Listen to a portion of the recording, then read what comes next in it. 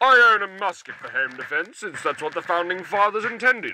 For ruffians break into my house, the devil, as I grab my powdered wings and Kentucky rifle, blow a golf ball-sized hole through the first man, he's dead on the spot.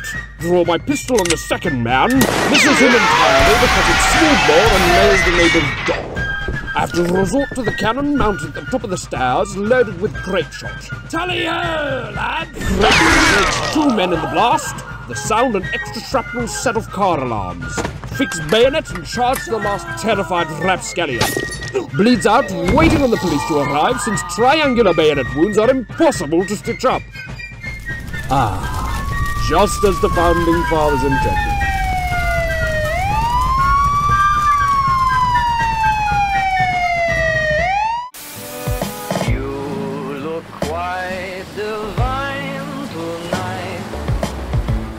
Among these vibrant lights, pure delight surround us as we sail.